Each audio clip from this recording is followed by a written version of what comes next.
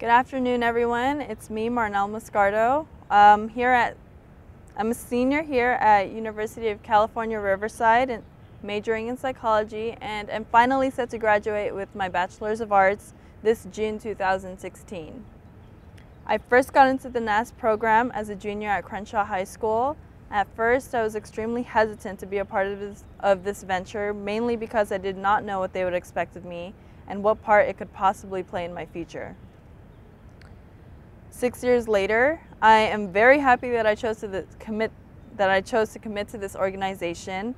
NASP has always been there to push me and support me throughout all my goals. Each mentor I reached out to was always available and responded quickly every single time I needed a helping hand or an ear for support. A personal story I wanted to share about this program was during my sophomore year at UC Riverside. I got pregnant with my son Xander and had to take a quarter off to recover after his birth. I did attend classes 2 days after returning from the hospital. However, I found it to be extremely strenuous, and I felt that I owed it to myself to take it easy and bond with my newborn son. After withdrawing from the quarter, I found that I owed money to the school to regain student status, and I fell into a timed deadline to find $2,500 before fall quarter started. I reached out to many of the previous Crenshaw educators, as well as my family and friends. I tried to get a job, and it did help, but I was still short $2,300 with a month and a half left before fall quarter.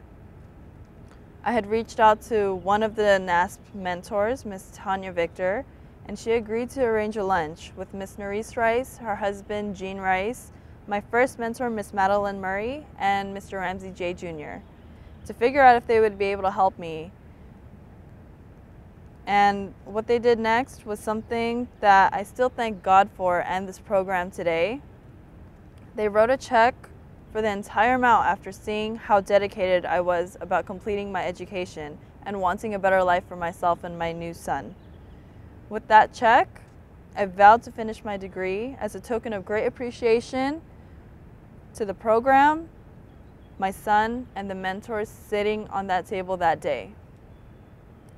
After graduation, I would still like to get a master's degree to better my opportunity to find a promising career and a stable life for myself and my new family.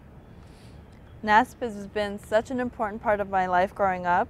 It taught me to realize my self-worth, gain confidence speaking in front of audiences, encouraged me to take risks, and put myself in uncomfortable situations to face my fears. They have been nothing but supportive, and I promise to reciprocate the support for them. This is a message to the future Crenshaw graduates in the NASP program. Never let go of this great opportunity. Be smart about your decisions and never hesitate to reach out to your mentors or anyone you feel comfortable speaking to during the times of need in college. Guarantee you're going to have some.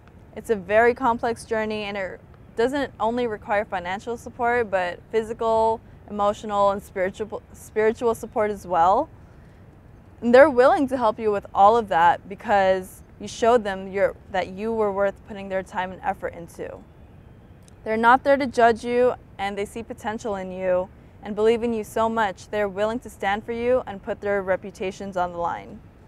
With that being said, thank you so much to the NASP mentors that have dedicated their time. Thank you to the sponsors dedicating their treasure. Thank you to the program for existing and allowing this opportunity for many young scholars. And thank you to Mr. Brown for chasing me down all those Crenshaw high years. Bye.